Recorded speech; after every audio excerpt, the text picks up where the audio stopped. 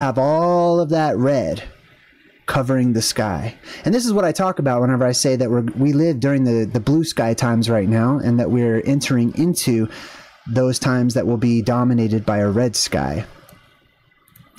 Let's see, this is from Timbertraveler, who also sent me a little introduction video. Nice to meet you, Jay. Appreciate it. Jay out of BC, Canada. Again, we've got BC, Canada with these beautiful auroras, rainbow-like. See all those reds making their way down?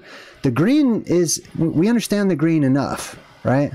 But the reds, that's when it starts to become only red, that's the danger. That's why red, you know, typically we associate that with dangerous things and magic and mystery and stuff like that. Here's a very opalescent, pearlescent one that Jay also took of the sky, going from greens to purples, reds, oranges, yellows, all over the place. This one looks like it's actually directly above. So Timbertraveler took this one, and this is what it should look like. I believe he was directly underneath this. This is what it looks like. It spreads out and it points like crepuscular rays from the sun, right? It points straight down. This is what it looks like when you're standing underneath it. And I've seen incredible videos of people that have taken videos of the auroras that they're directly beneath them when the auroras look like they're exploding. And it's not time lapse or anything. They whip their tails around, they move about. You can see electricity in the sky. Right? Not like a quick flash of lightning, but like a huge cosmic whip that's moving about, or dragons or things like that. Was that it? Oh, okay. I guess that was it. Let me see. Unless I clicked the wrong button here. Did I click the wrong button? I think I did click the wrong button. Hold on. Let me get back on track.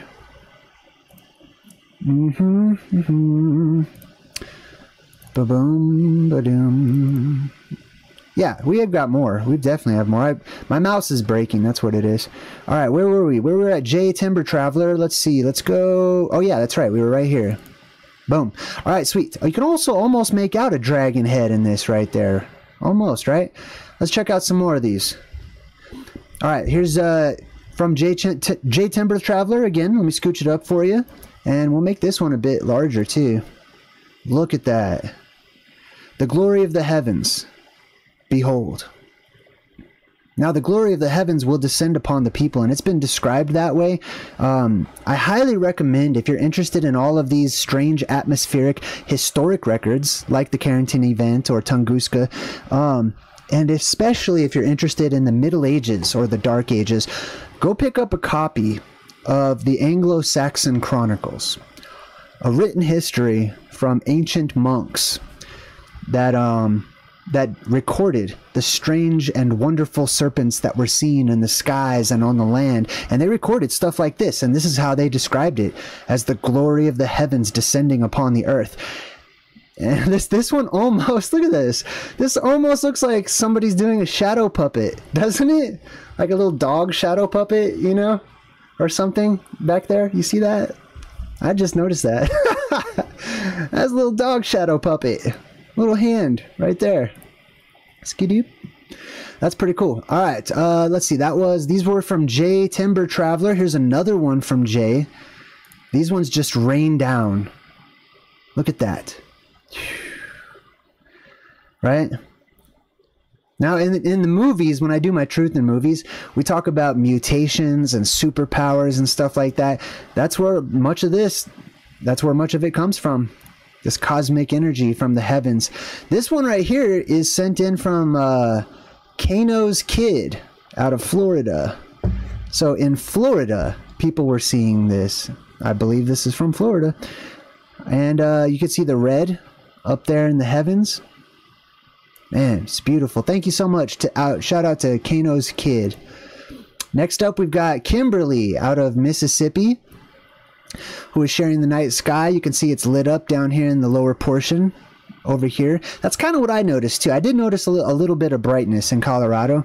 Here's that little triangle. I forgot which constellation that one is, but I see that one a lot in the sky, the little triangle one. Here you can see the purple glow just above her house. This is from Nabiyawa. Nabiyawa, this one right here. So let me shrink this one down a bit so we can see a little better here. And you can see the treetops, beautiful picture. She's got the stars in the background and the glory of the heavens shining on down. A unique image out of Washington. Good job taking these images for us, and thank you so much, everyone. Here's another one from Nabiyahu. We've got the purple. This one's even brighter. Look at that beam shooting across right there. And then the greens and the purples all the way across the sky. This descended so far south. People were seeing the auroras in reportedly in Spain and I mean, here where I live in Colorado, people saw them, and I believe people saw them in Arizona as well. Look at this one. This is from Rashane out of Utah. Hold on, let me scooch this up a bit. Look at that. It looks like a postcard. I mean, they're beautiful, and this is what's nice. I just want to keep on reminding people, okay? Very beautiful, majestic, beautiful. My light turned off again all by itself. That's crazy. Turn on light. One sec. Let me fix this little light here. It doesn't work. That's odd. The electricity went out on my light as I'm talking about the auroras. Oh, there we go.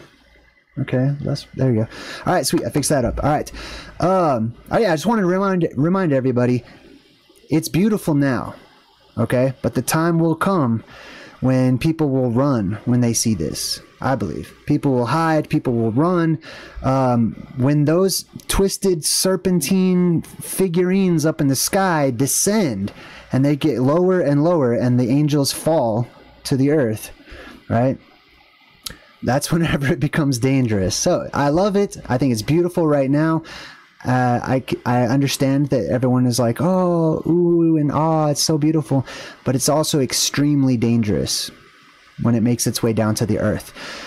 These are warnings. This is why we do this show. It's called Omens. These are omens of things that we should be cautious of.